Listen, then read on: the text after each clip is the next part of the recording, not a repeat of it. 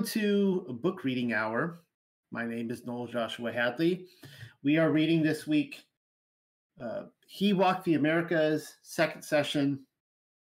This was last month's TUC book selection, of course, and we still have copies available in the bookstore online for anyone who would like them. They are cheaper and more affordable on our website than Amazon. I checked. They're selling for like $70 on Amazon.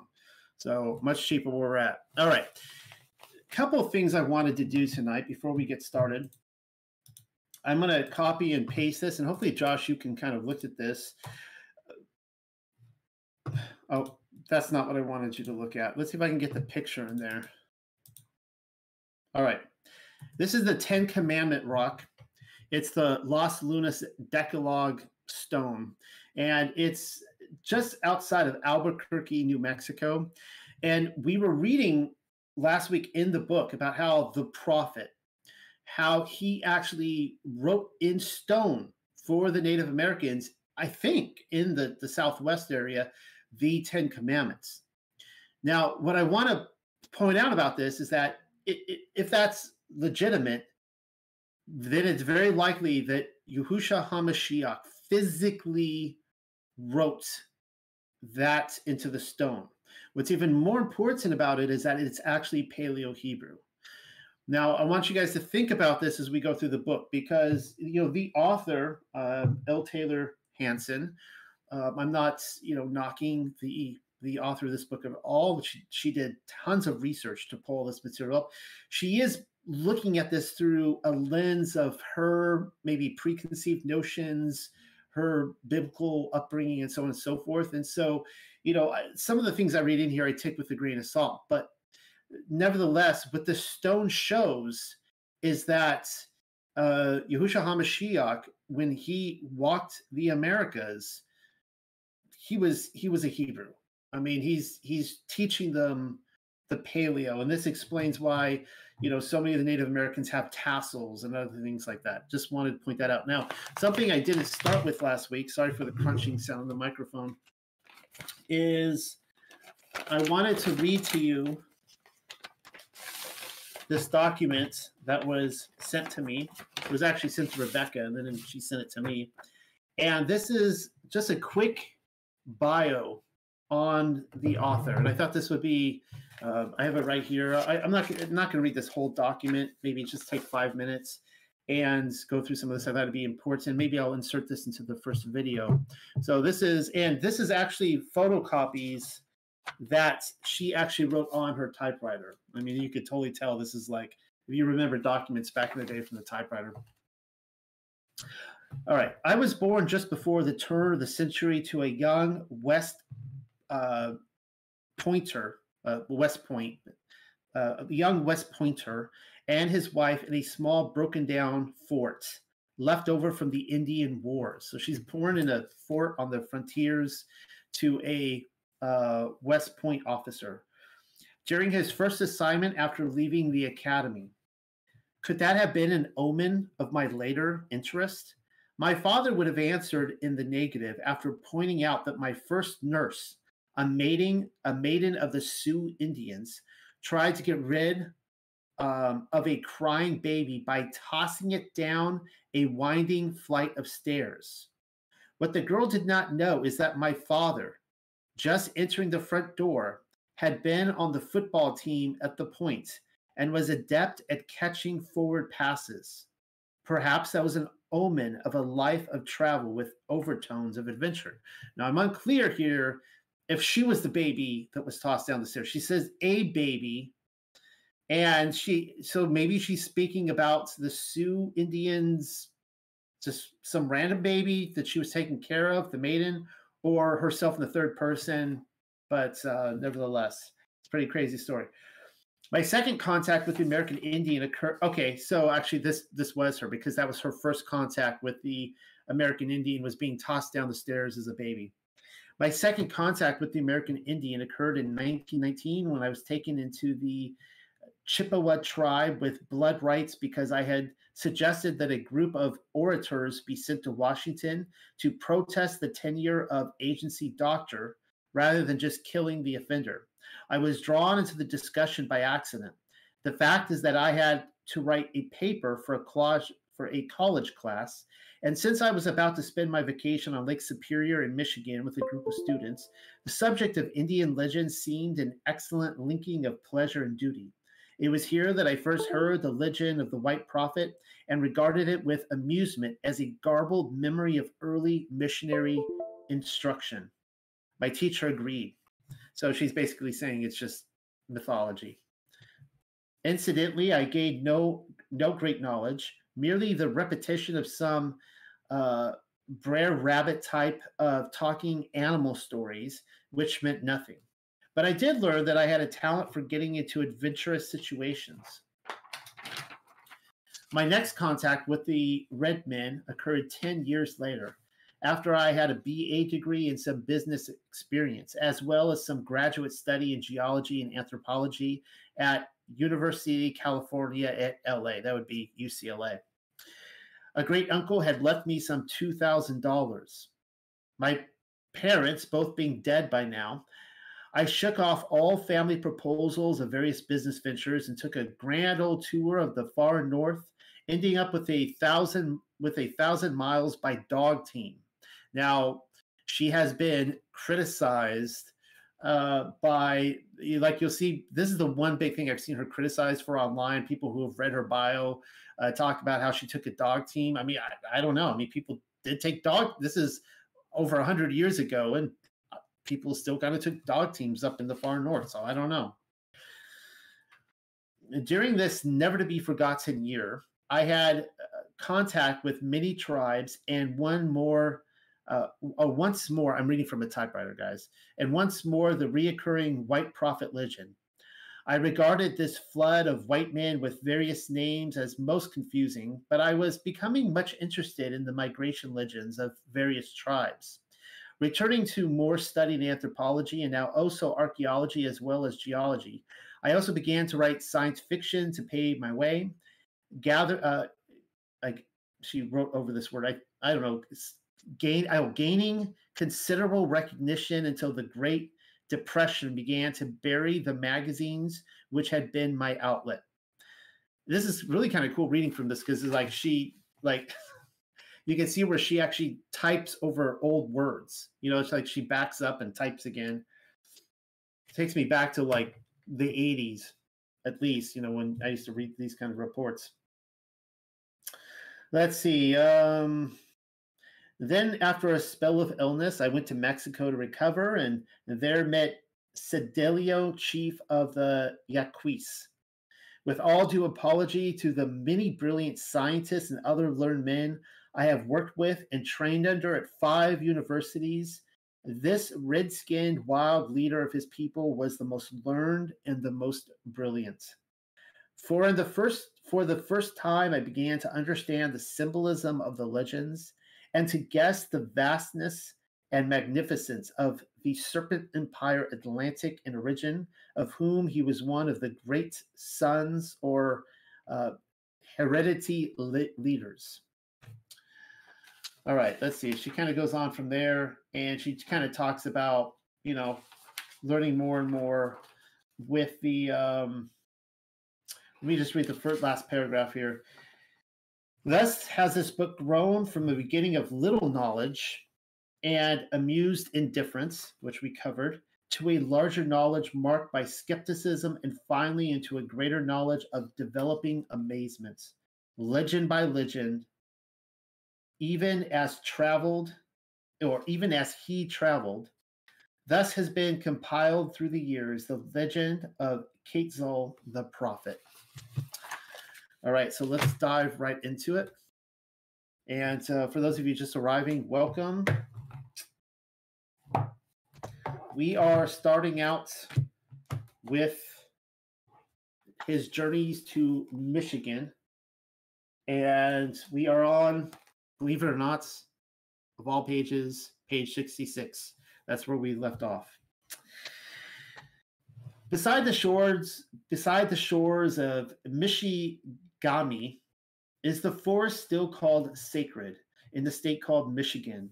Before his wigwam stood Dark Thunder, kindly chief of the O Chippewa. He was gazing steadfastly westward toward the water-reflected sunset and blowing smoke to the four directions. Toward him came the college student, the one the tribe adopted by blood rights, and for whom there was warm affection. I think she's talking about herself here. We'll find out. Crazy place to leave off. I did not plan it that way. That affection was more than mutual. That child of the white race found all these people charming. He had, well, maybe this is someone else. He admired the agile and cat-like grace of the dancers, the smooth silken skin of the women, the quiet beauty of their language. At times, most hauntingly poetic in its phrasing, they lived in a world unknown to white men, a world in which the past was present, a past more distant than our histories. Upon their reservations, poverty-stricken and spirit-broken, the student was learning to see them through their own eyes. As the ancient ones and keepers of the olden knowledge, theirs was a very rigid culture with patterns that ran back to antique cities old before the rise of Egypt. There were proper ways to address one's elders, to enter a lodge, even to ask questions. My father, why are you blowing the smoke rings? Dark Thunder finished his meditation before he took his seat and began his answer. Because if you look across the water which rolls from the bay we call Kiwina, you will see it is touched with sun fire. Yes, that comes from the clouds of scarlet, which the sun paints as he leaves us to light the lands beyond the horizon. You learn well in the schools of the white man. You hint that there is another meaning? Yes, come and sit down here beside me. Know then that the fire path of the water is that traveled by the spirits who leave this realm for those beyond the sunset. Long ago, there came to us a prophet. He asked each tribe to name him, for to him names meant nothing. So we called him Wisako, and we covered his paths with flowers so that he always walked on petals. Now he does the same for the spirits who leave us, and I was giving Wate Si my blessing. Yes, I heard of her death this morning, a lovely young girl, her cheeks bright with fever. The coughing sickness of the white man, once touched diseases, were unknown among us. But something in our blood seemed to invite them. Perhaps in the blood of white man is a substance which resists them, having been built up through the ages. Yet the blood of red man, having never coped with these diseases, does not have this resistance. Perhaps. But tell me of this prophet. Who paints the water with long dead blossoms? The same. What was he like? Where did he come from? Your desire for knowledge is a thirst never ending. Forget if you can't read in the book, this is of course a dialogue back and forth. Forgive me if I am too inquisitive, but I have never glimpsed this knowledge, and my time here is short. A summer vacation is of such short duration to grasp even a fragment of it. I know, my child, so I will tell you, though seldom do we speak of the past during the summer. Perhaps because in the days of my fathers, when we lived freely in the forest, the summer was a time for hunting and the gathering of fruits, nuts, and berries against the rigors of the winter. Very well, let us speak of the prophet. He was bearded and pale of feature, without doubt a white man. His eyes were as gray-green as still green water, and just as changeable in their color. He came to us one day at dawning, and the light touched his hair with the sheen of red gold until it shone like newly mined copper. Yet he was not as the men of your people. This one was a god, with high soul stature. If he touched a man who was wounded, that one became healed. His robe was long and white down to the hemline which almost hid his golden sandals. Everyone wished to make him white robes, for then he would leave behind the old ones, and all that he touched was enchanted with his godlike power of healing. Did he bring other priests with him? No, he came alone. He organized the churches, changed the temples, taught the priesthood. Some say he taught them a secret language with certain signs of greeting. I know not. I would assume, I'm just assuming here, but a secret language could be, of course, the Paleo Hebrew. Why do you call him the prophet? Because he not only walked among us, he also walked the realms of the future. Are you sure that he was not one of the black robes who came to this land with Columbus? I am sure. He came to, probably referring to the Jesuits. I am sure he came to us when we had cities more than 1,000 winters before the days of the black robes and the long knives. When you had cities? Where are these cities? Below the cover of the forest. What a strange legend. You do not believe what I'm saying. You think I speak to you with a forked tongue. Oh no, I do not believe that you would deceive me. I am enchanted with the antiquity. Where are these cities?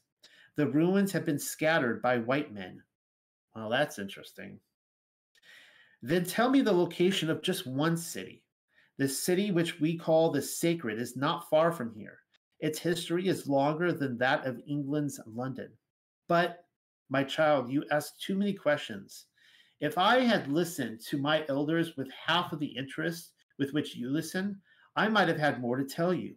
But I thought too much of swimming in the blue sea and running races through the forest. My father, for what you did here, I thank you. Yet I must ask of you a very great favor. Find for me another chieftain who will speak to me of these cities. I'd like to know the same. Well, tell me about the cities. Why would you have us do this thing in summer when it is not our custom? Because I want to write down these stories. Just to spread them among the white man so that he can laugh at us and speak lightly of things about which he knows nothing? No, someday I must make a book of such stories, not for the amusement of white man, but for the teaching of your grandchildren's children beyond our time. Many generations. Already there are few who can tell these stories. Are there any others around here that know them? No, I would have to bring such a one from a great distance. You see, soon all these legends will be lost. I would know of these cities. I would speak to the future, perhaps beyond our lifespan. For a book is a bridge from the past to the future, upon which we stand for this brief moment. Even though she's saying that this is a guy, I'm really thinking that this is her. My child, you speak with the tongue of the red man, and knowledge beyond your number of winters shines from your words. Once we had books and priests to read them, but those were times long distant in the past. Did you hear that? He said they had cities, and in those cities they had books, but those books are all gone. What happened to all the books? Books are of stuff which can be swept to oblivion. Since then, we have placed our stories in the chants of our people, but now even those are being forgotten. Your oldest books to us are but of yesterday, and how long may last these papers of your people? Yet you are right. The chants are dying. I too would like to reach other tribes of our people and share with them our ancient history. Is there still alive a chanter of the legends? There is one. He lives at some distance. Go now and let me think on this problem. Come back in 8 days and we will talk further. I may let them know the time of his coming, and if he will be willing to chant in summer. There may be more than one, and then there will be translators so that you may not miss the beauty of the language. Come back after the sun has gone 8 times to the horizon and speak of this thing to no other person. Then perhaps during a night when a certain star is shining, we will journey back to the times of the prophet, when the land was peaceful and we lived in cities. The student was new in the lore of the red man, yet one fact became instantly obvious. 13 was the prophet's number, although 8 was also important, and 5, the number of their difference. In due time came the night of the chanting. There were present many sages, proud old men of noble bearing, and apparently all of different languages. Their names have long since been forgotten, but never the drama of their movements and the melodic poetry of their phrases. In a very poor translation, here are their stories. All right, so page 72, Michigan, an old Chippewa speaks. From his seat, cross-legged upon his blanket across the old warrior, marksman. For a moment he waited the tribute of silence. A mighty specimen of manhood was marksman. Although in years he was almost 80, his figure had the lynx grace of the young man. His long hair, neatly braided, still had the sheen of the blackbird. His teeth were as strong and white as his grandson's, and his eyes were still keen for the signs of the game trail. It is well tonight that we speak of the pale god, and fitting as well that we counsel with others, greeting our enemies as brothers, for such would have been the wish of the prophet. I have heard some talk among the lodges that the Lord of wind and water was but a myth brought down by the old ones from times beyond our present reckoning. This is true, but what a strange legend. If the youth among our people doubt the wide-flung strength of this ancient story, look about at his symbols from tribe to tribe across the broad land. Have you ever wondered about the cedar? Why does every tribe revere it? Why do the high priest mix his shavings with the leaves of our tobacco? To enhance its power, they will tell you. And why do we blow its smoke across our bodies when we are returning from the war trail? Is it not to ask his forgiveness, as was once taught by the pale god? Why do we plant these trees upon the great mounds, those ancient histories of our cities? Was it not to warn all men that once he walked there, the sacred one, the miracle worker? And the color of snow among all the nations, it stands for peace. Why is this so? Because he wore it. From nation to nation, he taught the people to live in peace and to speak in counsel, thus settling all their problems. This was his way and the way of his Father. Why do we raise our hands up in greeting?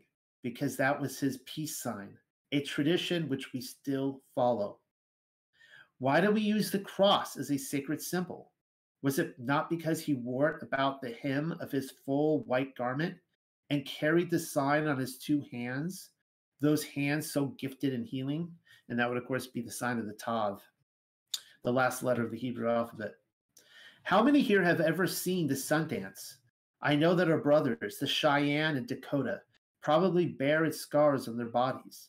Let us consider for a moment this strange dance, a self-torturing agony of suffering as danced by the young men.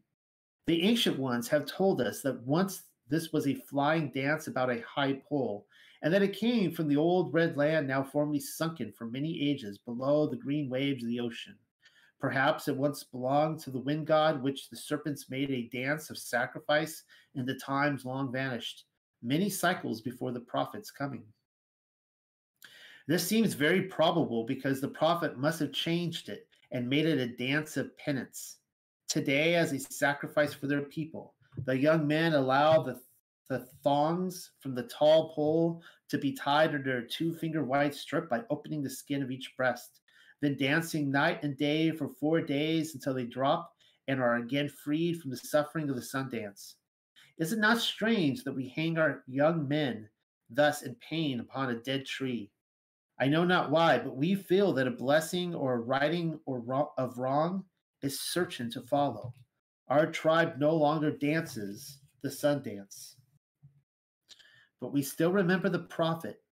In the Wissaku Lodge and many others, there are some who still know his secret language, but those things are being fast forgotten. Yet to him who walked away through the silver moon frost, across the winter's snowy blanket, toward the north, where now is Canada and many other tribes of our people, I bid you see him as we saw this man. From the pines dripped ice like unlit candles as he walked away. His snowy garments made him seem wraith-like, while his long hair was silvered by his frost breath. 2 wolves followed behind him, one of dark fur and one of silver. We knew that they would not harm him, for he had a strange power over the animals, the fiercest seeking the touch of his fingers. Thus he left us, and to him I raised the peace pipe, the tobacco mixed with cedar shavings, and blow the smoke to the 4 directions, thus making the sign of his cross. For tonight I have spoken. Well, that's really interesting with the two wolves that would follow him around. Speaking of well, we all know about the Lion and the Lamb, and it says wolf and the lamb now, but all speaking of the Isaiah 11 prophecy and the peace that followed him everywhere. All right, now we're in South Dakota, the voice of the Dakota. Page 76 if you get caught up. At the Chippewa Lodge, a tall man was arising. With a lithe grace, he shifted his body, waiting for the murmurs to die into silence. In the full dress of the Dakota, he was a proud and exotic figure as the firelight played over his costume. Finally, quietness came, and the rippling whispers ebbed away to a sea of silence. And now he's speaking. Never before that I can remember have the Chippewa invited a Dakota warrior to address them in council. No wonder, seeing this costume, there were many subdued whispers. Yet too long as enemies have lived our two tribes, and for that matter, all the Indian peoples. Anciently, we came from the same homeland. Do you not read that in these symbols, used again and again in our costumes? It is so through all of the tribes westward. Indeed, it is time we dropped our dark frowns and learned to smile upon one another, seeking together our ancient history. For it is broken and shattered among us in legends, which need many retellings in many languages for the light of truth and understanding. I was invited here to speak of Wyakoma, the fair god who ruled the ocean and spoke in whispers to the windstorm. Our name is not the one you gave him, for when he came, we lived far to the southward, where the sun makes shorter shadows and our cities were built on islands, many of which have since gone down into the ocean. After he left, we forgot his teaching, and we returned to the ways of the fire god. And that's another little interesting note there on the lands that have now sunken into the ocean. As our land became scarcer due to storm and great earthshaking, one tribe among us sought to be master. They began conquering city after city. We, the dispossessed who would not live in slavery to those who had our same heritage, sought the mountains. Many tribes in council. From our traders, we knew of the Mississippi, and so in our long canoes, carrying our sacred fire, we began our migrations. We of the turtle, keepers of the books and learning, led the many tribes of the serpent up the great father of waters. To commemorate that, we built the great mound of the serpent led by the tortoise.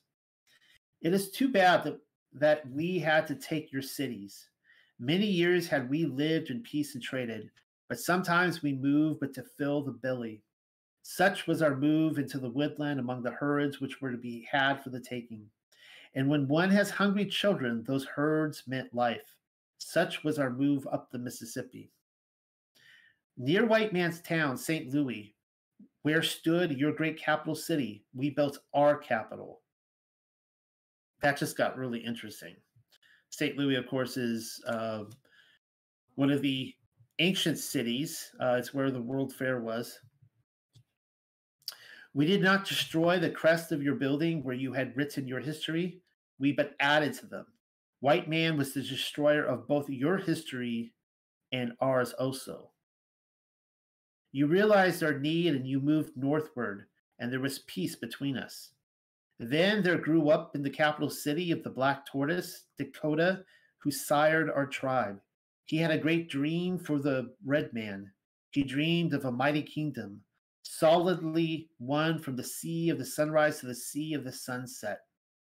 He could not gain the emperor's attention, and he left for the northern cities where lived your people. Now, though you had been a peaceful nation, his pleadings did not go unattended. Ears were open to what he was saying. In the west, there is much fighting. Fierce warriors came from the Northland, bringing great war dogs with them. We call them the men of the coyote. They burn and plunder and carry away the women. Now I would force them into cities. I would conquer them and make them peaceful. I would build one mighty nation, as in the old red land which we both remember, which was ruled by two together. So I would have you rule with me this mighty country. In your cities of the Northland, you listened to the voice of Dakota. You gave him armies to train and your sons to learn the arts of warfare.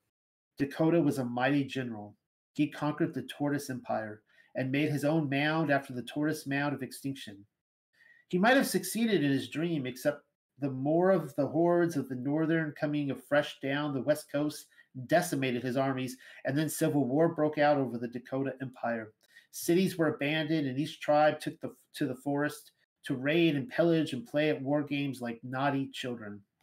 And remembering back, our wise men told us that once great Wyakoma predicted that it would be so, even to the final coming of white man.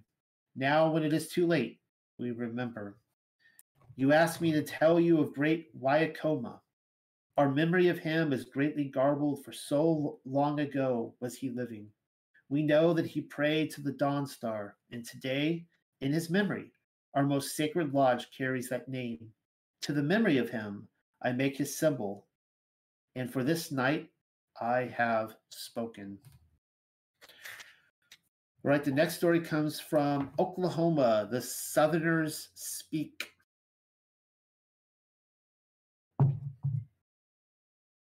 Now, there arose from his blanket one who was dressed in white man blue jeans.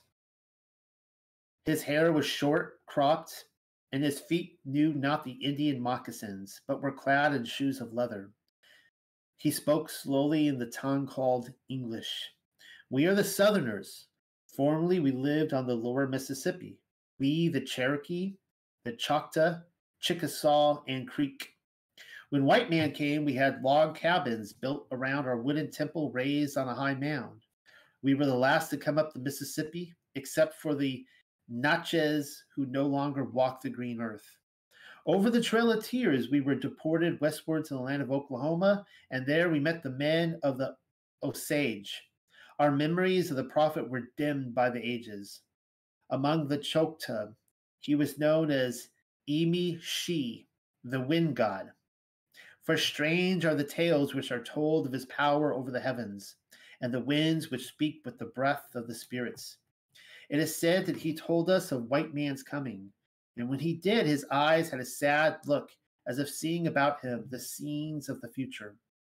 Once he said, all my life have I struggled against this thing called the law of the jungle. Are these bearded ones who are still my children going down war's trail to final destruction, and thus give the last human victory in death to the law of the jungle? He was sad that day as he spoken to us, for he was leaving us to travel northward, perhaps to you, the Chippewa nation, for this was before our migrations when we, too, lived far to the southward where the sun makes shorter shadows. We would find out much more about him if, like this, we had many counsel tribe to tribe. We would learn more about ourselves also. This I know. We, too, once had secret languages, but I know not if they are still remembered. The women had a secret language among themselves. It was not taught to captive women. Then there was the language taught in certain lodges. That was the one he taught us. It would be interesting to study this language if this were possible, between tribe and tribe. It might tell us from whence he came to us and how long ago he walked among us. In our land of Oklahoma, where our plows turn the good earth and our cattle graze on the brown hills, I have often seen his symbol among the women's work, who still weave baskets as I ride to other camps trading. Sometimes it is woven with the star of the morning, or the cross of four directions, or the symbol of the cedar, sacred tree of ceremony. Not only this, but something else comes to my mind. Once, when riding my pony to another camp, I saw some old pottery shards sticking out of the earth on top of a large hill. There was a cedar on the hill. I walked up and smoked a cigarette rolled with cedar shavings. Then I picked up the shards. On them was drawn winged beings. Carefully, I put them back, and then I made inquiries to all the wise old men of different tribes. They told me that the healer had said something about winged beings singing at his birth. Do you have this memory of the prophet's teaching? This is about all that I remember, except one thing. Even today, when we hear the weird music of the wind, we whisper to one another. Be quiet and chant the old prayers, the peace chants with which he opened the councils. For that is the great E Mi Shi chanting with the singing spirits in the wind song. To his name, still unforgotten, still beloved among the people, I too take the peace pipe and send the smoke to the four directions where his feet trod over the wide land. For this night I too have spoken. All right, page 81, we are moving up to Canada territory. The legend of the sacred city in Canada. Next to rise before the assemblage was an aged man whose hair had been whitened by more than 100 winters. Seldom does one see white hair among the red men, and when one does, it is almost a certainty that his snowy summit was attained at 100. He was reverently introduced by an Ojibwa who called him by the title of my grandfather, a term of the highest respect among the red men. His costume was unknown to my interpreter. The leather of whitest doeskin was embroidered by the dyed quills of the porcupine, and his moccasins were beautifully beaded. Perhaps Sac and Fox or Menominee, whispered my interpreter, or again he may be of the Canadian Northwoods, or from a tribe now facing extinction, of whom perhaps he is the last high priest. How do you know that he is a high priest? See you not the wing fan from the sacred eagle? You asked me here to speak of the healer and the ancient days of our people's greatness. I was surprised to receive such an invitation. Are our young men having a change of spirit? Since when have they listened to the chanting? Have they ceased their love of white man whiskey, truly known as devil water, which looses their tongues and makes them foolish? Yea, it is true my heart is bitter, but I came not here to give a lecture. Let white man keep his reason stealer, for in time it will bewitch him. The reason stealer would be the devil water. I came to take you back to the ancients and to the times of our people's greatness. I have thought of taking the legends with me even into the land of shadows, but the young man who came so far to seek me reasoned well before the fire. He said I had no right to take them, for they belong to all our people as long as one red man walked the planet. They must go on past this generation into the unborn soul who might be listening and wishing to walk back to the ancients. Therefore, tonight I'm here to take you walking back through the dawn star cycles to a time long distant when the land was not as you see it, past the memories of our grandfathers' grandfathers. I take you with me to the days of the healer and the times of our people's greatness.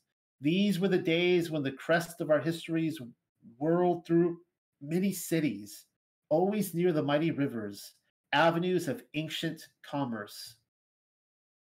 So right there, he talked about how, of course, the cities were always near rivers. Now, I mean, that's kind of like a no duh, right? I mean, for commerce purposes, but we know that the water played an integral part in these ancient cities beyond trade.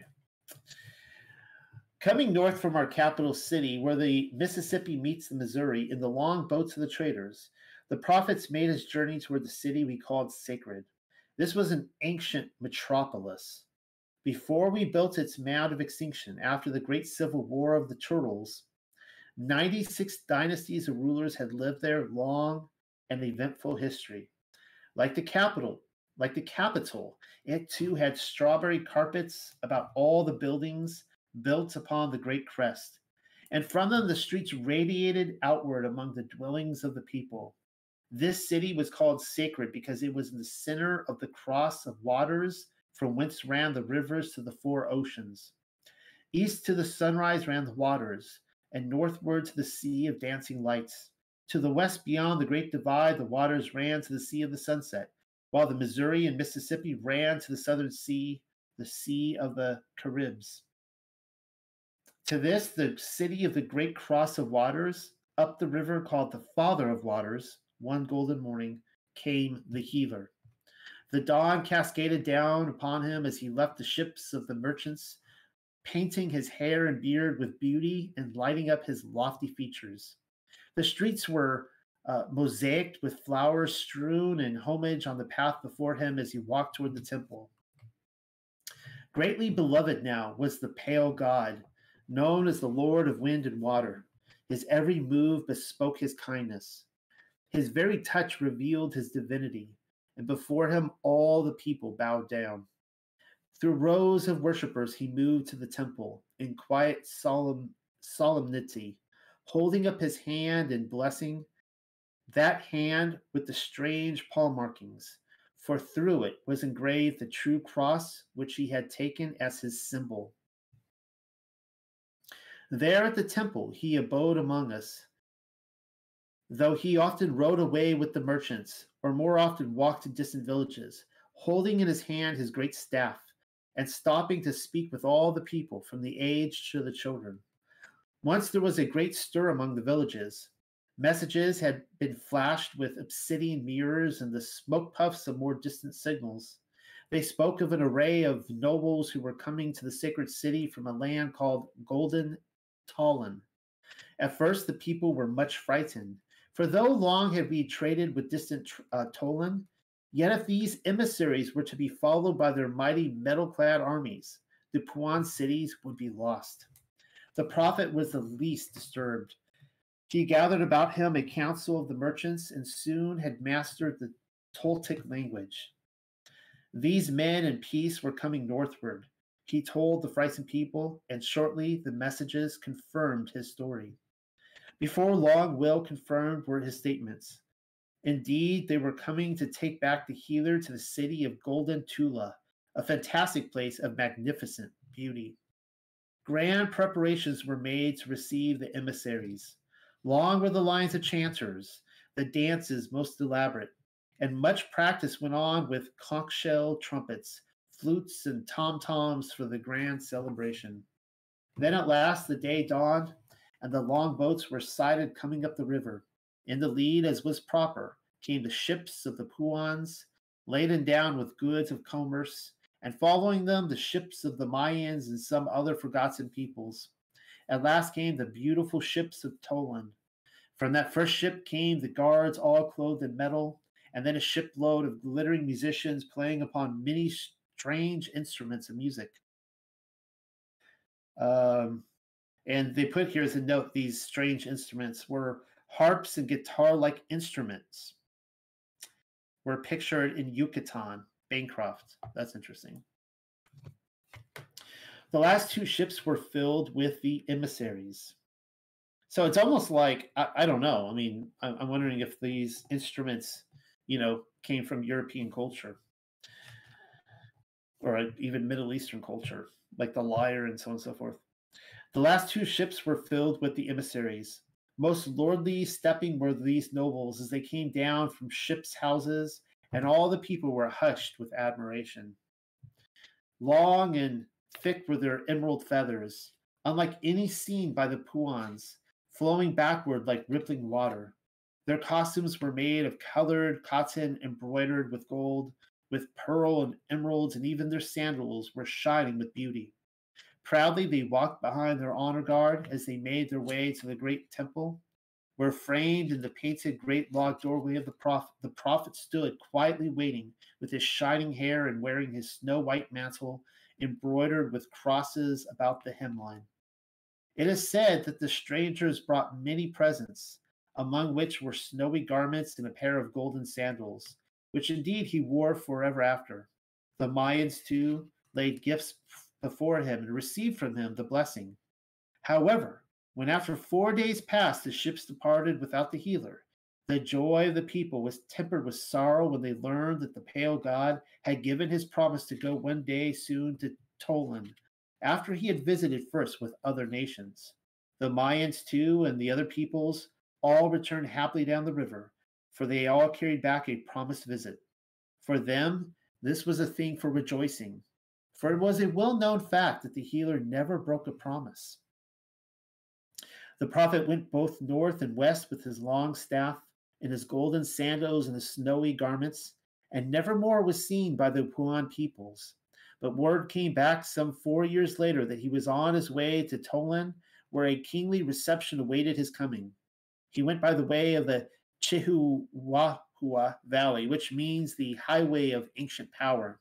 Then came the fabulous tales of the merchants of his entrance into Tolan, when on a day that has never been equaled since among all the nations, the earth stood hushed and breathless, when that wondrous divinity we call the pale god walked down the highway into golden Tolan.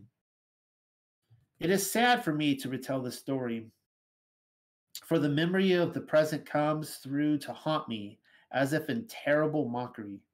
Yet I chant it for you, the young men who listen, and for generations will again retell it, on into the cycles of the future as long as a son of our blood still walks the planet. Thus for you of this night, and for those even more distant in time from those living this hour, I have spoken. In bitterness had I sworn that these pictures would fade with the brain which carried them forward. But it is true that I had no right to think that, and so I released them into the future, to that perhaps unborn soul who will still listen and love them, as I, when a boy, would crouch listening about the firelight and walk enraptured in spirit through a day so long vanished. I too have spoken. All right, visiting the people of Wyoming, the Cheyenne speak.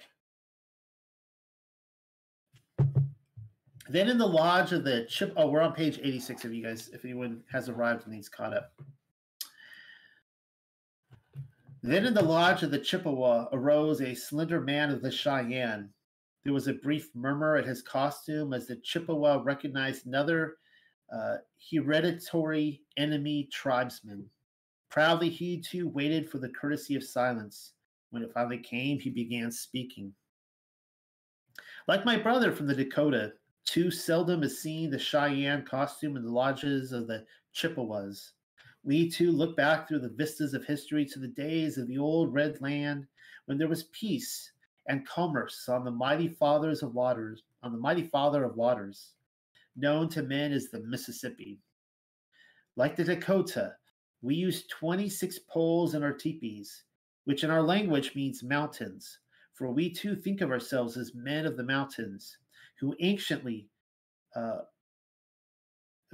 might be a typo there. I would think that'd be brought, who anxiously brought their water from the snows of the high peaks in conduits down to our cities. I always have to point out another typo from another author because I make them myself. I'm like, they did it too. Right, it's right there. The 26 poles are for each of the twins of the morning evening star, giving each 13, which is its number. Like our brothers, we remember the fair God who foretold the coming of white man. Yet so long ago was he living that, like the Dakota, our memories are garbled. 4 years ago, I went to the West Coast to seek work in the motion pictures. So this is like, the 1920s or 30s by this point. There I met Indians from many nations, and all were courteous and more or less friendly. One particular man, a Yakima from Washington, told me this about the fair God. When he came to the Yakima people, they called him Tacoma. And so greatly did they pay him reverence that they renamed their highest mountain in honor of his coming. Seems like a very familiar name, Tacoma. My friend said that when Tacoma left them, he promised the sorrowing people that one day, through the light of the dawning, he, Tacoma, would return to them. Through the long vistas of the moon, the sun, and the dawn star, the people still remembered this promise and always faithfully watched for Tacoma, and dying, told their children to keep on watching. Then one time a great ship came into the harbor. On the deck were men who were bearded, carrying rods which killed at a distance. The people were alarmed and amazed, but their chief, who was named Seattle, reminded them of the fair god who had not told them the manner of his coming. So to the ship they brought presents, food of all kinds and cool fresh water, carved work and other trinkets. The bearded ones took the presents, smiled and were friendly, but they sailed away without remaining. Many years later, the people learned that this was not Tacoma, but Sir Francis Drake of England. As my friends listened to this story, there was among them a man from Hawaii. He told a similar story. Once there came to them the fair god whom they called Wakia. This godlike one healed the injured, raised the dead, walked on water, and taught the people. When Wakia left, said the Polynesian, he promised that someday he would come back to them through the dawn light. Through countless generation cycles, the people still remembered, teaching their babes and then their grandchildren to keep watching the dawns for Wakia's coming. One time, a great ship came to them. The people met it with rejoicing, bringing presents to the bearded white men, fruits and food, and entertained them with feasting. Yet the white men did not remain among them. They sailed away, and the people, embittered, wondered if Wakia had rejected his people. True, they had not entirely lived up to his teachings. There had been some war and fighting, but on the whole, through the long, long years, they had tried to remain faithful. That night, a great storm struck the island. Was this another sign of Wakia's displeasure? The people were hurt as they thought upon it. Then they saw the ship returning. It was running like a frightened dog for cover, heading back to the safety of the harbor. Now the people knew that this was not Wakia. The fair god had full command of the sea and windstorms. He had but to hold high that slim hand, and the mightiest storms obeyed him. These men were but impostors, pretending with their beards to be Wakia. So the surprised white men met an army of warriors who swarmed over the ship and killed the explorers. It was years later that the Polynesians learned the truth of the story of misunderstanding. These men probably had never heard of fair Wakia. This was but James Cook, the explorer, trying to map the wide Pacific for a distant island named England. For this night, I have spoken.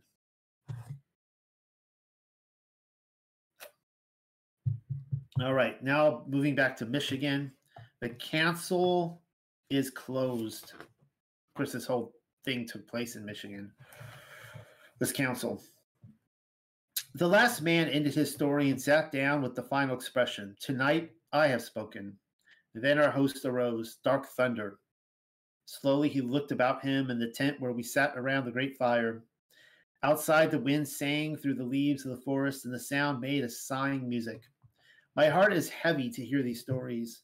The feathers of my soul are drooping, yet almost as if foretelling the present is the manner of the prophet's going. He left our people one night when it was snowing.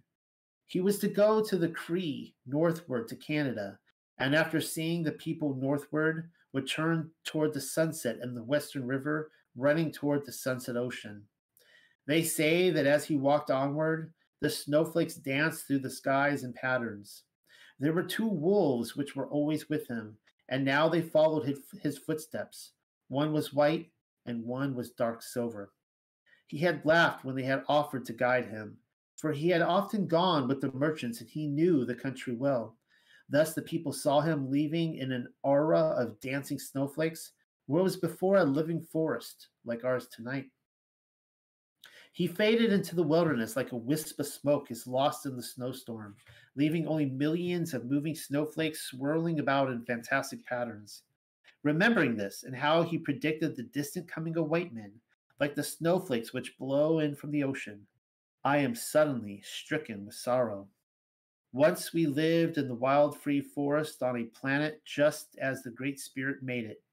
Now that world is changed and sullied, and the red man walks away sadly through millions of engulfing snowflakes, lost like a wisp of smoke in the snowstorm. For this night I have spoken. All right. Washington, Oregon, California. The Western Seaboard, page 91. In Michigan, according to Dakota, is the ancient censer of the giant cross of waters. To the south goes the Mississippi, to the north, the river to the Pole Star Ocean, to the east, the waters to the sunrise, and farther west, those to the sunset. Along this trail towards the sunset trod the master's golden sandals. No tribe was too remote for his sacred visits, none too poor for his ministrations, none too warlike for his counsels. If he heard of a war, he went there, called the chieftains into conclave, divided up the territory, gave them seeds, and taught them gardening. So I don't know if you're catching on to this.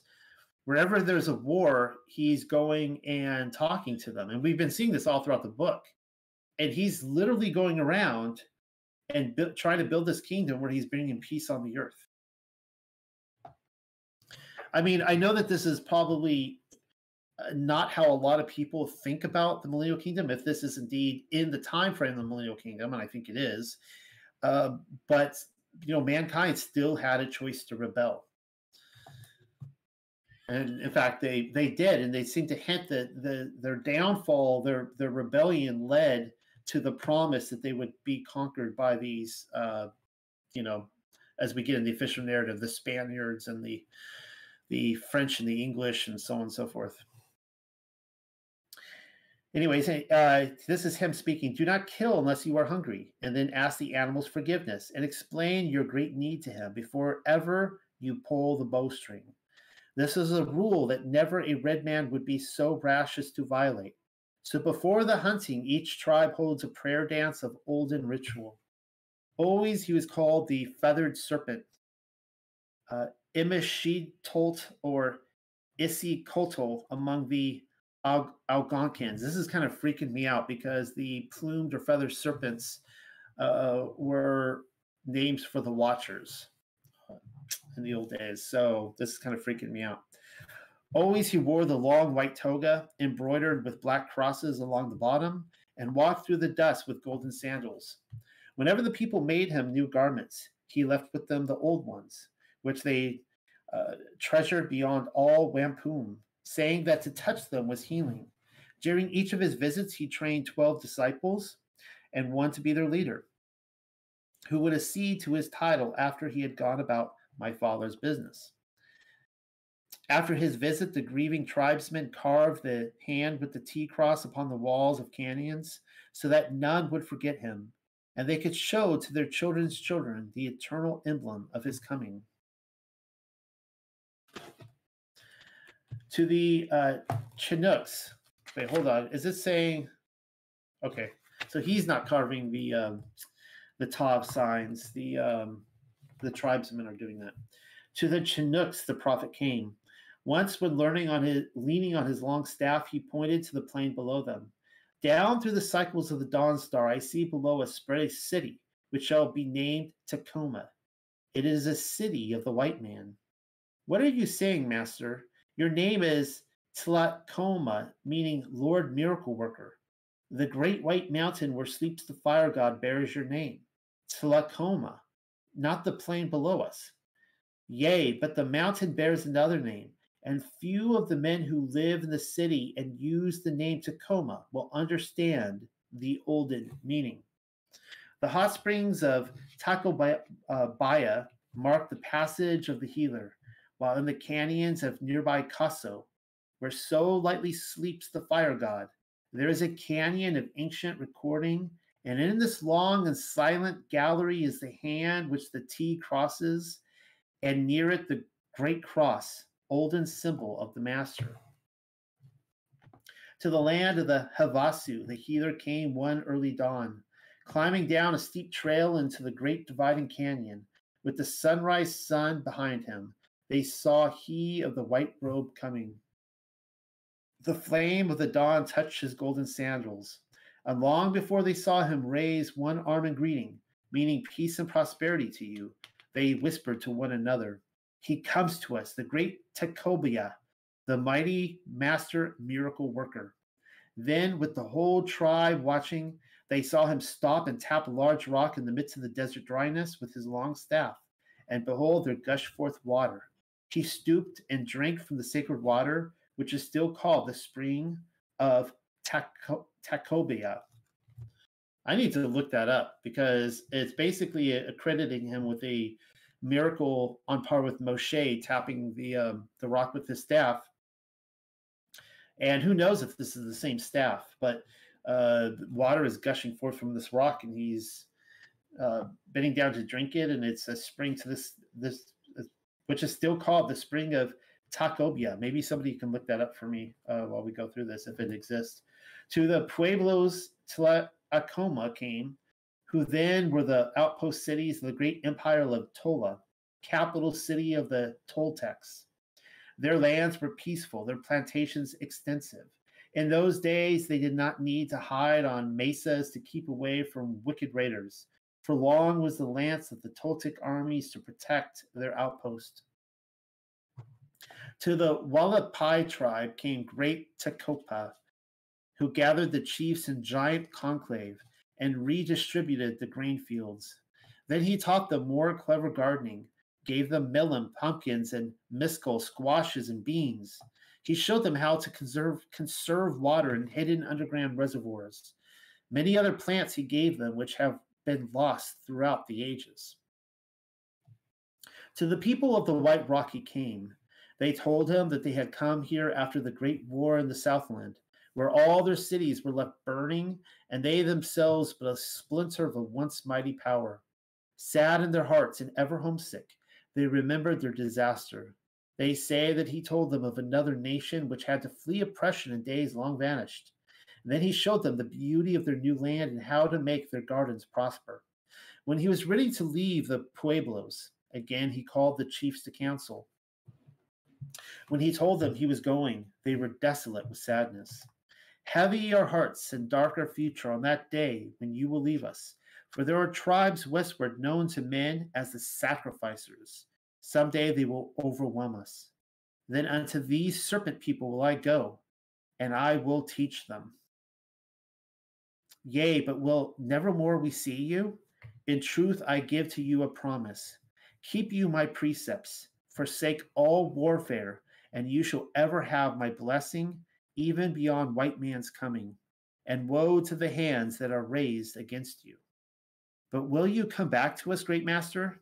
Yea, if to my teaching you are faithful, and to show that you have lived each day rightly, leave a light at night burning against the time I will return through the dawn light, and lead thee into my Father's kingdom. So every night a light is burning in Acoma and other pueblos among these tribes, which we call heathen. All right, moving on to Arizona, the Hopi Snake Priest, page 94.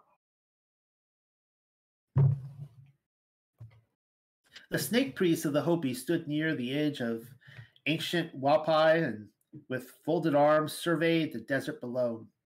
Thank you for the condor feather. You say you got it from the great zoo? For us, it is a bird of legend. It is that for all the tribes of the American Indian people, I told him. Behind him, the old fortress upon the mesa top made a background for his figure, beautifully clothed in his native costume. His skin, light for that of many red-skinned people, was an innocence of hair as the cheek of a young child. That fact with this beardless people proved that he had no blood of white man. For a moment we continued to stand in silence. To speak too soon or abruptly would prove only that one had little breeding in the quiet, ceremonious world of the red man. So I continued to stare at the ancient mud brick city, already old when the Aztec monarch first heard of white man's coming. You wrote to me in your letter that you wished to speak to me of the pale god, of those days now few men remember. That I have learned, yet I would put those days in a book for reading so that young red men will remember the ancients, the heritage of all you people. He sighed and glanced back at the pueblo. Perhaps in your book you will write of my people, of their kindness, their old traditions, their peaceful ways, and their love of beauty. We belong here on the desert. It is a wild land, I murmured. It is our land, and without it, life would not be worth living. Ah, yes, the desert has a strange fascination. It is easy out here to believe in the fire god, he said, pushing back his long hair, raven blue as the wing of a wild bird, and held from the eyes by a scarlet headband. Look at those mountain shafts of red rock, torn and shattered and twisted upward. Here is a strange sort of soul magic, a land of weird fascination. A never land of beauty? I said it was easy to believe in the fire god. See how he crushed and mauled the mountains, then twisted them up. Even the water holes, cool and turquoise, are not always filled with good water. You can tell by looking for the animal skeletons. And the heat waves paint strange pictures for the thirsty. Yes, I too know the desert. You should not have come to us in summer. It is not the time to speak of the ancients, but there are some hints that I can give you. It is well that you move among the nations. Ask the high priest in winter. Perhaps he will not turn his back upon you, if he believes that you are honest and do not come to make fun of these stories. And when you yourself walk the broad land, remember that he was here before you. Learn to see his sign when it is carved in the canyons. Learn to know his name when you hear it spoken. Above all, remember that he loved this beauty, for it must have gripped his heart with talon fingers when, alone in the immensity, he watched the sunrise or the sunset. Remember this when the sun god is painting, and you go forth to speak to the people of Ta-Ko-Pa, the healer. Speak of this when you talk to the people, and they will open their hearts to you when they see that your path of life is not crooked, but open and filled with beauty. They will speak and send you away with the blessing. May the Great Spirit, it's another typo, spirit. May the Great Spirit walk with you down a life path of beauty, even as I say it now in our ancient language. Lalomi forever, Lalomi. Speak of this, and you speak of the prophet. Speak like this, and you will hear of the prophet. All right, now we're going to Tiburon Island, the Gulf of California. It's called the Untamed Siri. And this is actually the illustration on the back of the book. Can't have story time without showing you guys some pictures.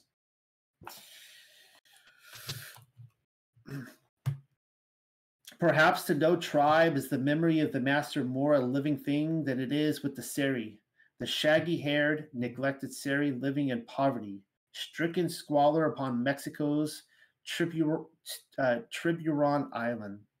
Still ruled by their sacrificing priesthood are the hardy, untamed Seri, still painting their cheeks with the ancient totem which came north on the Balsa migrations. Thousands of years ago, say the chanters, the Seri were part of the serpent people, living together with the turtles in their powerful ocean homeland, long before the time of the deluge. After the grand disaster, they fled to the land called the Snows of the Southland. Here they built giant cities and called themselves the Men of the Mountains. Underneath their powerful cities were the giant caverns of the serpents. After many ages, a northern army came down and burned those cities, and then the serpents fled through the caverns to where their ships were waiting, and took themselves on the seas to other coastlines in a series of long migrations. To them came Tlazoma, the miracle worker, in a canoe which moved by wind power. Well, that's interesting. So now he's, I don't know, is this an airplane? Or some sort of air-powered device above the ground. He stepped out on the beach in the early dawn. They marveled at his long white toga, his hair and beard gleaming with red lights, and his eyes the color of deep sea water. They thought of him as a beautiful teacher who suddenly took on the halo of godhood. That happened on the hour of arrival.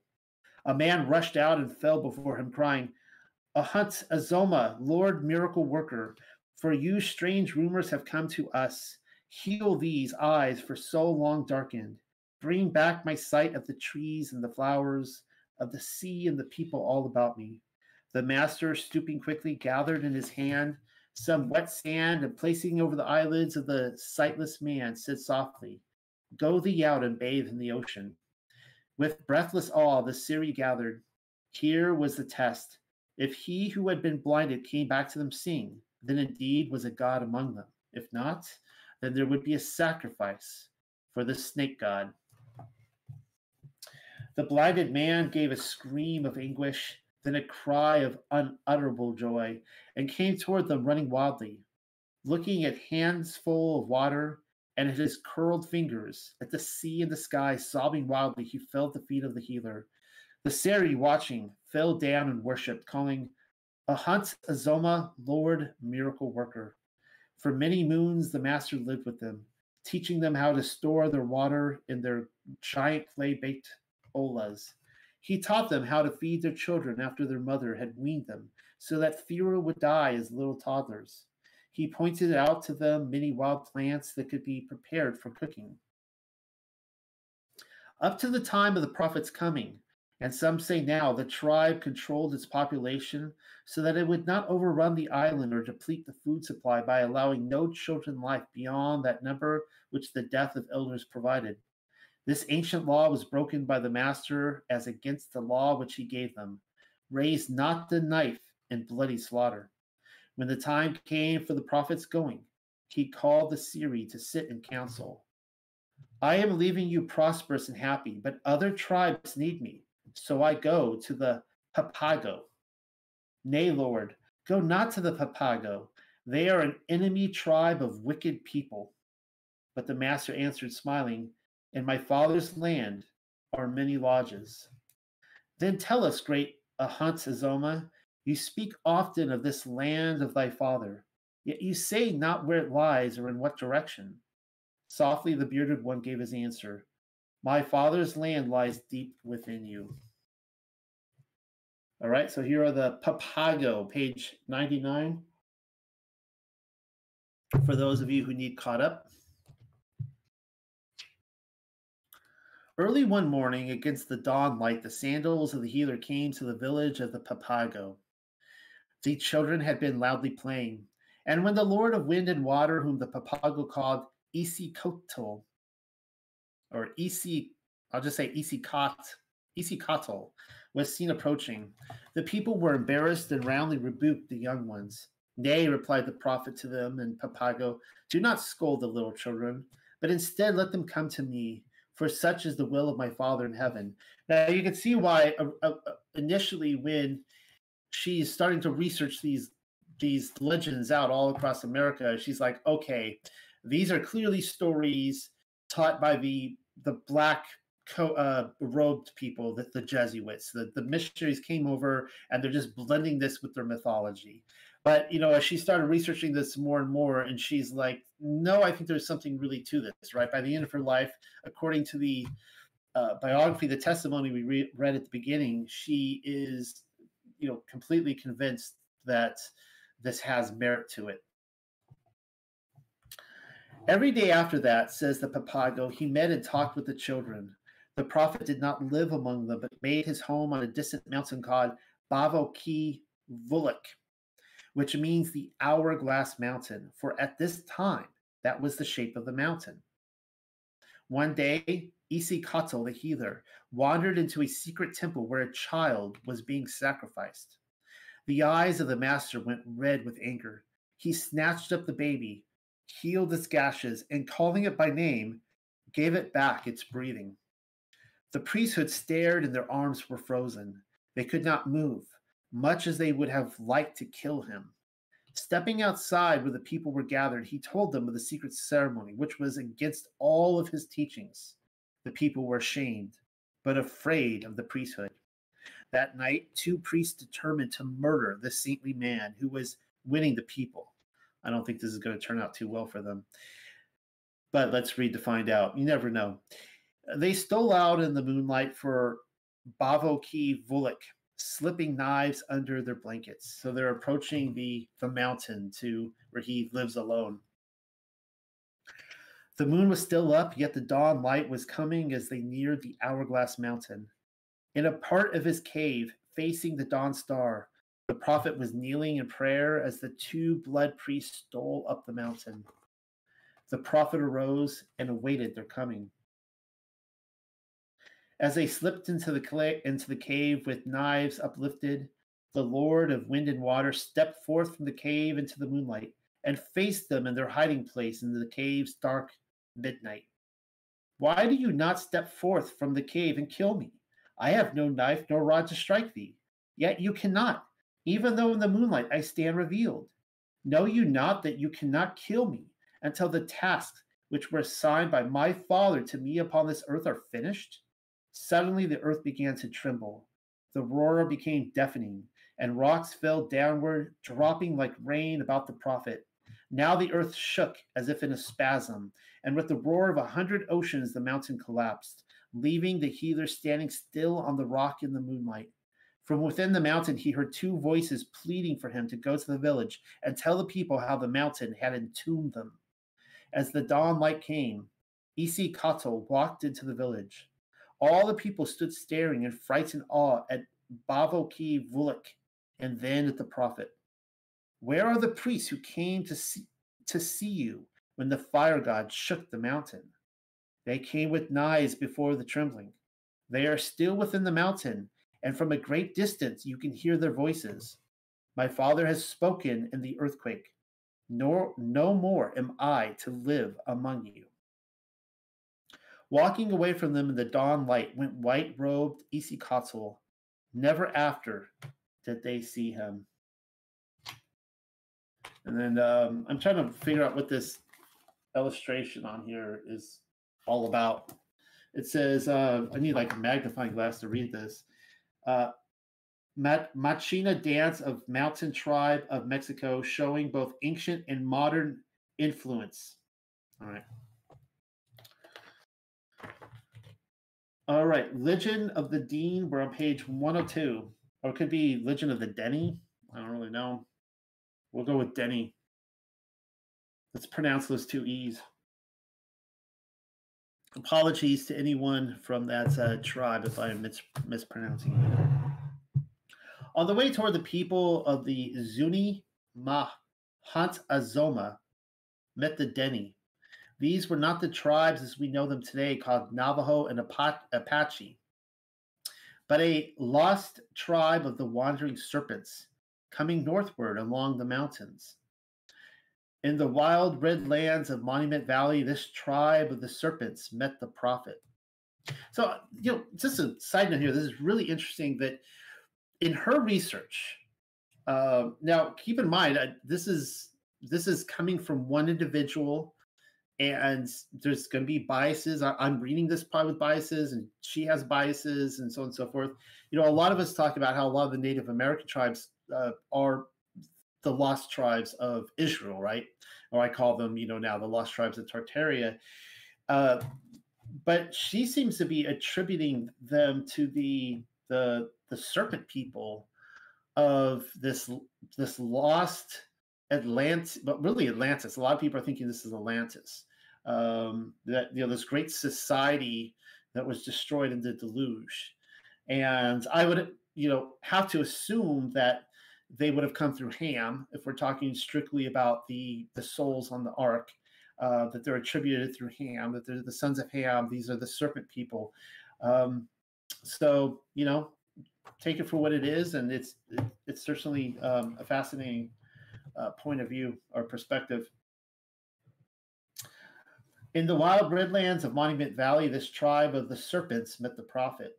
Skeptical of the miracle worker and the fantastic power men said he commanded as the Lord of wind and water, which they had heard from other nations, the Denny questioned his right to that title. Is the power of this one God, whom you call Father, greater than that of the fire god? They questioned. His name no man breathes aloud, or the earth will begin shaking, and the hot rocks burst from the volcanoes. The fire god ever devours his children, even as he destroyed our homeland. My Father is a spirit who has no image. His power is greater than any other. Watch, said the prophet, pointing upward. A giant rock, which had been lying near them, half the size of a fallen cliff face, began to rise slowly above them. The Denny watched, eyes wide with terror, as it swayed and rose like a living thing, like a live thing. For had it fallen, it would have crushed them. Yet it straightened itself up slowly and stood upended on another rock, gently rocking, slowly rocking, so that a child could have swayed it with a little finger back and forward. That part of the Denny whom we call Navajo have another legend. To the prophet, names mean nothing, but they are important to the Denny. So they asked the healer the name of his one god, and when the prophet asked them to name him, they refused, saying that they knew not what name to give him. Then they made a suggestion. Surely in your childhood across the ocean you were told his name. What name did they tell you? So the Navajo have the name he gave them, Great Yehovah. Today, white man hearing is deeply puzzled. So the title obviously this is a scene from the cover of the book right there with the white prophet lifting the rock and putting it on top of one of the mesas there in the Monument Valley region.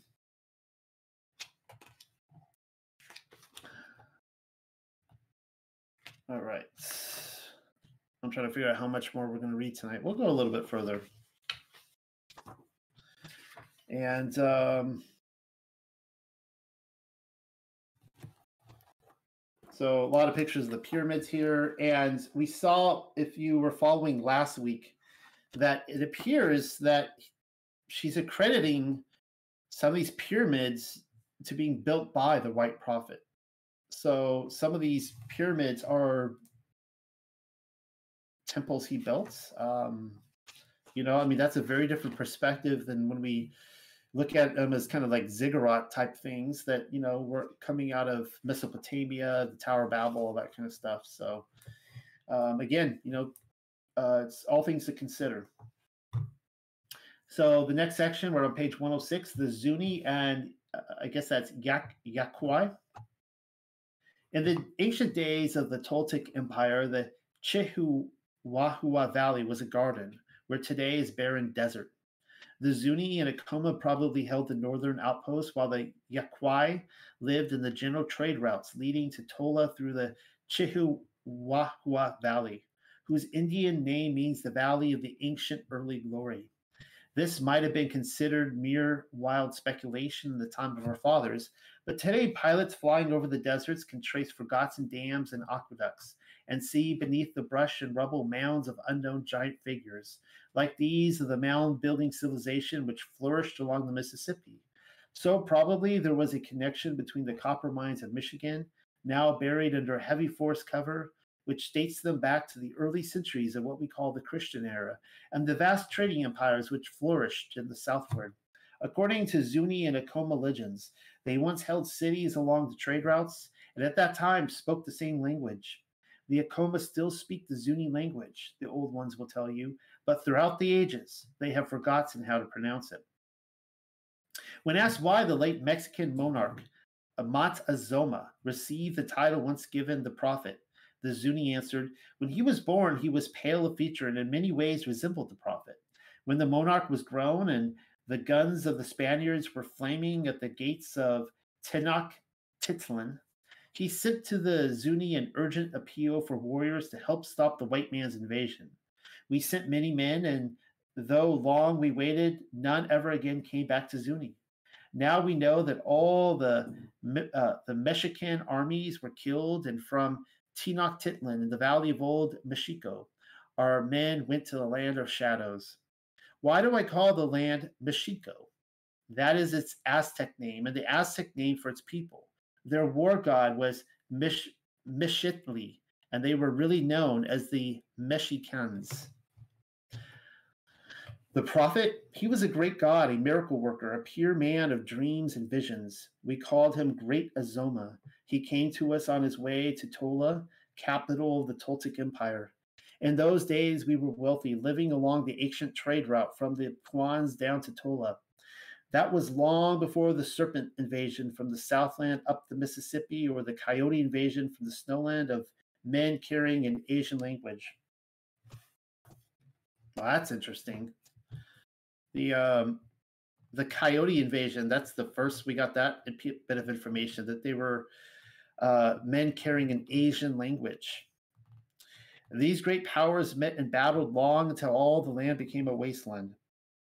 I would, argue that that could be your Manesha right there, Ephraim Manesha, coming down through China, Mongolia, Tartaria.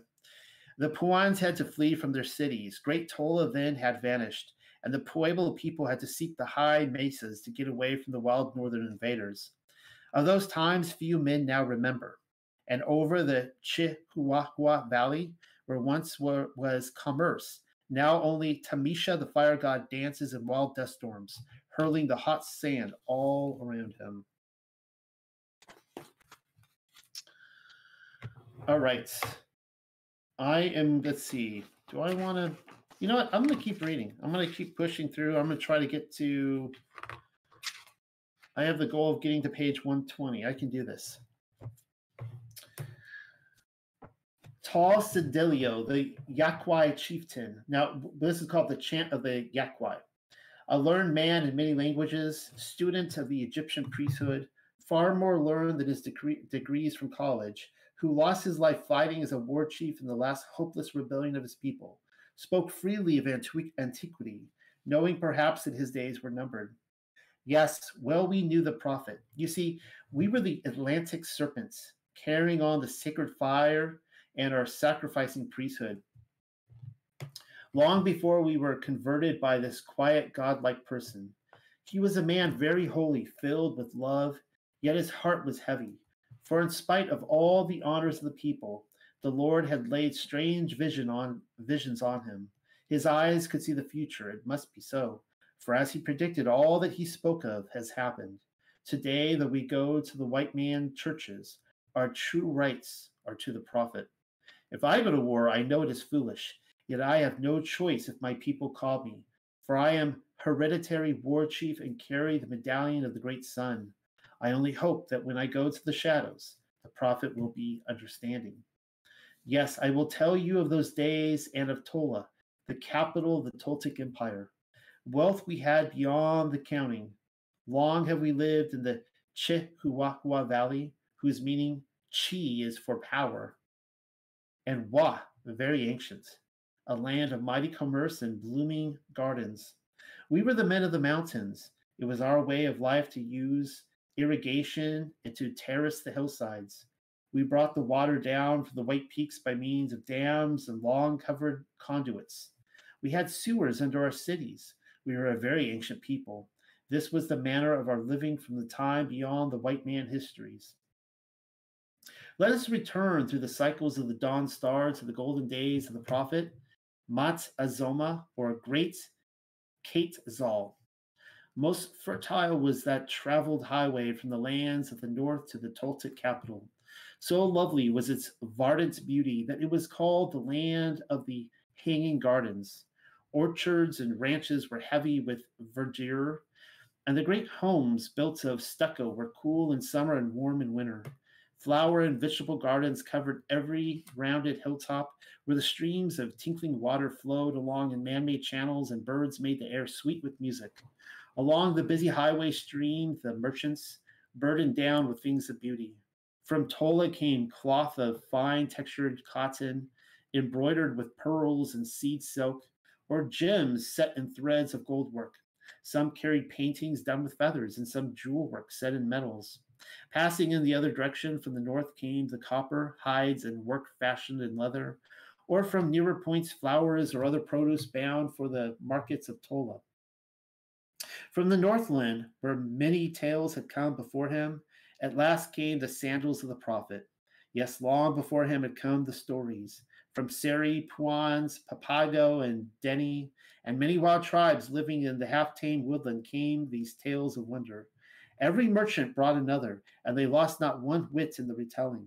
Tremendous fame had gone in advance of him before at last he came in person down the road to Tola. Welcoming him with open temples, the Yaquai streamed to meet the healer. The women competed to weave him mantles, to embroider the crosses about the hemline, and the men to fashion new golden sandals, knowing that he would leave the old one, strangely enchanted because of his wearing, a touching of which would heal the body. For him, they stopped all sacrificing. Instead, they used but fruits and flowers to fill their temples, and then placed them on their tables, even as he directed.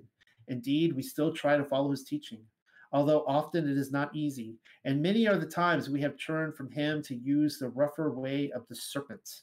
Yet we know that we are doing wrong. The baptismal? Yes, it was the prophet who taught this.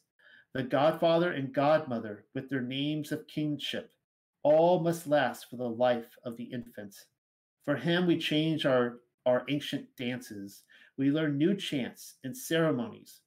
Once our customs were laden with jewels, and the finest of plume work was worn for its beauty. But today, the people are very poor, often facing gaunt starvation. When we dance now with plumes of paper and bits of glass for the olden jewel work, we know he is understanding and forgiving. And sometimes it seems a spell comes over us, and the costumes of paper and glass change slowly in the light of his star to the olden beauty. Once more, the desert becomes Chihuahua, and we see him pause on his way to Tola. Yeah, I guess I got to keep reading now because now we're going into Tola, so I gotta finish that up. Hold on here, I need a little bit more tea. Thank you all for your patience as we go through this. I hope you guys are enjoying this.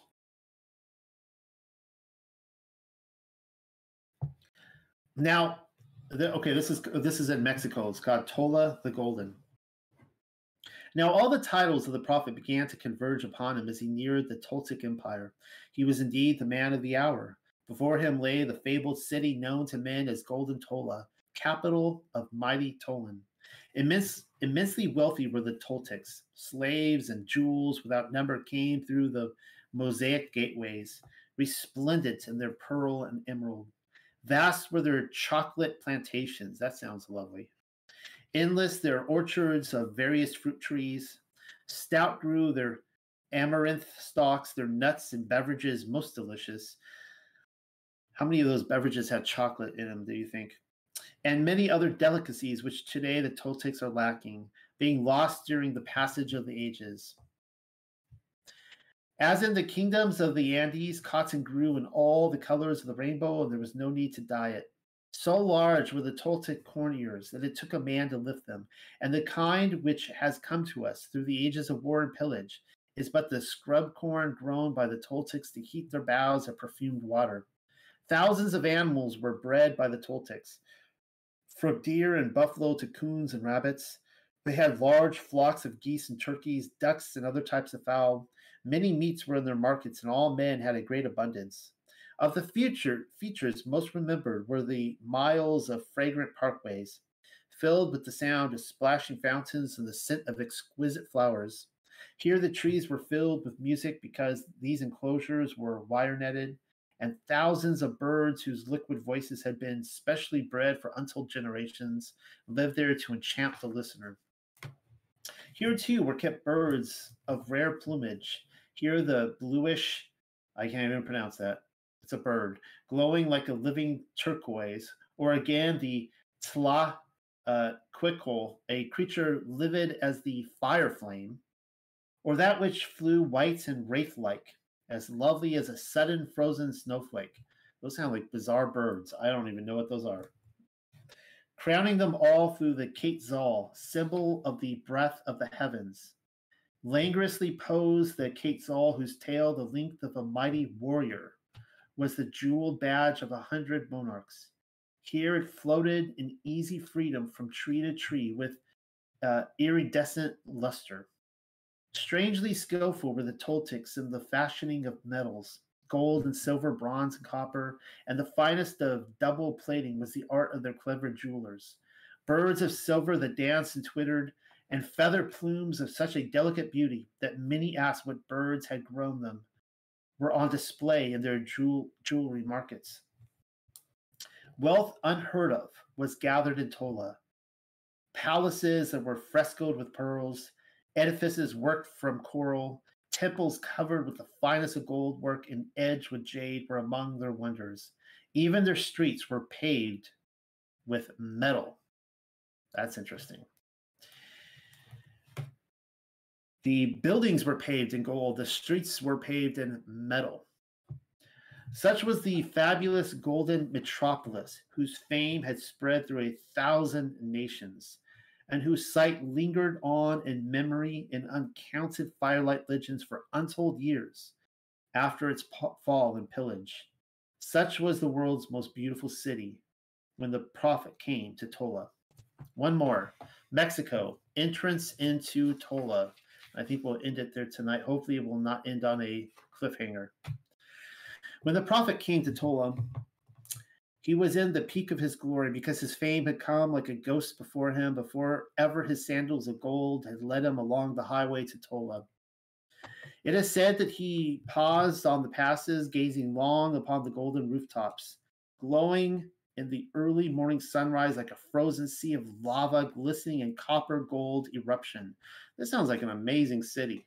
It says city literally paved in gold. And the rooftops would just shimmer with that. I just trying to imagine that. Already everywhere the people were waiting, covering the land up to the mountains, lining the highways, singing and chanting. The stories had brought out the masses from 1,000 miles far distant and emptied all the towns and villages. Long had they known that he loved flowers, and now they filled the air with perfume, raining blossoms down upon him. This rain grew thicker as he moved toward Tola. Heavy flower carpets paved the highway.